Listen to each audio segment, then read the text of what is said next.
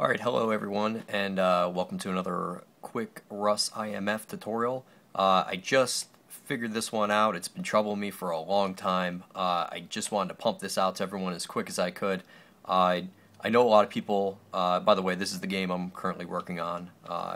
This is just a sandbox level, so just an idea of what it looks like. But one of the main issues I've been having is collision detection, and I couldn't figure out why. I couldn't figure out how to fix this. And as you can see, my character walks right through those rocks, and sometimes he goes the proper way, but the majority of the time, he goes right through. So how do we fix this? Well, I will show you. First thing you have to do, okay, is open up your editor here. See if I can pull it up to where you can see it. I apologize, this is not my usual setup, so I'll try and make this work. What you want to do is on your player, you can see I have him selected there.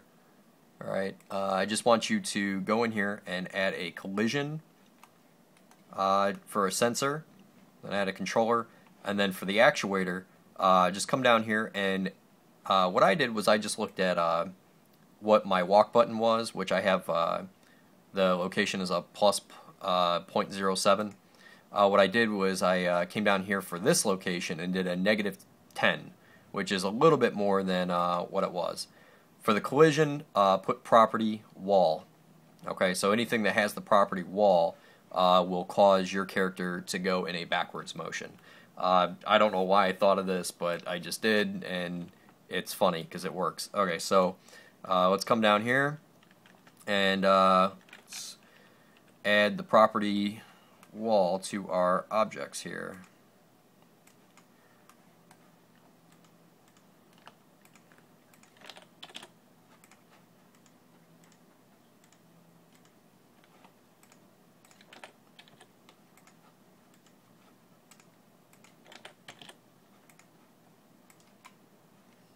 Alright, got them all. Okay, let's see if it worked. Hopefully it does, because I just did this and it worked, so we'll see. But yeah, I'm sure there's other ways to do this, guys, but this is just one of the ways that I just thought of real quick. I mean, if you're in a bind, it's a very simple fix, you know, no scripting, no nothing. So I hope this helps people out. I'm going to be playing with it a lot myself here, and I'll probably come up with some new ideas. I'm going to be making tutorials a lot more now that I'm finally set up here in my new place here in Ohio. So alright, let's see if this works. Oh, look at that. Look at that.